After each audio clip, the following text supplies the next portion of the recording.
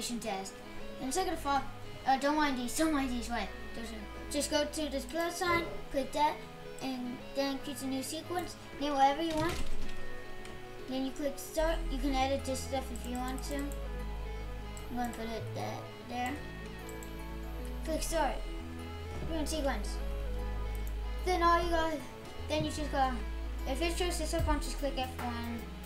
Then just use any tools like recolor, draw something, and make sure you, if you're on, you can click, if you're on PC, click F5, and this will show the 60 frames, or you can just go here, click this.